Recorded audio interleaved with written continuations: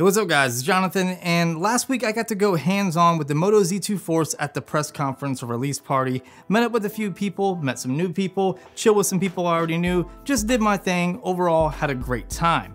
But most importantly, I got some hands-on time and got to see the Z2 Force before it actually came out. And with that being said, I wanted to do a video on 5 reasons why you might want to consider the Z2 Force as your next device, because actually, it's a really good phone. Reason number 1 has got to go to durability. The Moto Z2 Force features a shatterproof display, so if you drop your phone from a reasonable height, it's not gonna spiderweb or anything like that. It might chip, it's definitely going to scratch because it's very sustainable to scratching, so I suggest picking up a tempered glass screen protector of some sort, but in terms of just spiderwebbing your display, probably not gonna happen. Plus, they stated the internals are coated with a nano coating, giving you some water-resistant properties. They didn't go into an IP rating, which kind of concerns me, but for the occasional drop, sprinkle, or splash, you should be just fine. Reason number 2 has got to go to the mods. Now, I understand the mods aren't new, but it's still like the best modular smartphone on the market, and they did release a couple new mods, including a 360-degree camera, which captures 4K and 360, and all you have to do is just snap it on the back, and you can use the native camera app. It's pretty cool. They also unveiled a battery pack that just snaps right onto the back. It quickly charges your phone and gives you some extra battery life, which is always a good thing. Plus, they have a new JBL speaker, which sounds really, really good. Reason number 3 has got to be the display. The display has been improved. It's a Quad HD AMOLED panel, and it's really nice to look at. Sharpness levels are insane, the contrast levels are insane, it gets those deep, dark, inky blacks, and if you like that oversaturated look, this is the display to get.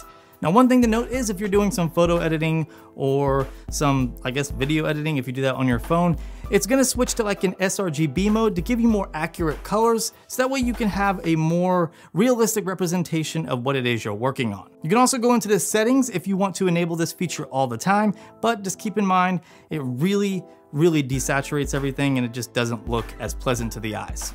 Reason number 4 is gonna go to software.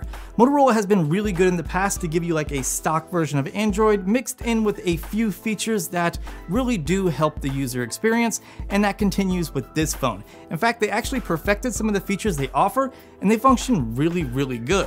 This includes things like the chopping to launch the flashlight, or the wrist gesture to launch the camera, or things like the active display that we just have really grown to appreciate over the years. Plus, I don't know of another phone that actually ships with something that resembles the Pixel launcher. It works and functions beautifully. Reason number 5 is gonna go to the cameras. The cameras have been improved on the Moto Z2 Force quite a bit. On the back side, you now have two 12-megapixel cameras, both at f2.0. One has a monochrome sensor while the other is more traditional, but they do capture like a depth effect, so you can get that portrait mode game on that you can get with the iPhone now on the Moto Z2 Force. It's similar to the One Plus, I guess I would say, but I think that in some ways the Z2 Force is a little bit better.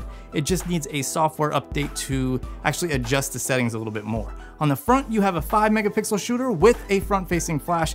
Not really new here, but they've updated the sensor and it does capture pretty good selfies, I gotta say. Again, with the wide angle aspect, both front and back cameras are pretty wide, a little bit wider than normal traditional smartphone cameras, but still not marketed as wide angle. Overall, the cameras are great and definitely a good reason to pick up this phone if you're in the market for it. Alright guys, that was 5 reasons why you should consider the Moto Z2 Force as your next phone. Is the phone perfect? No, but if you're a Moto fanboy and you love that stock vanilla version of Android mixed in with a few really beneficial features, this phone might be for you and you should definitely at least take a peep at it. However, I do think $720 is a bit much to ask for this phone, and the mods are very expensive, which I'll include all that in further videos. If you guys enjoyed this one, drop it a big thumbs up, leave a comment down below if you have any questions, or hit me up on social as I have a more streamlined direct line of communication that way.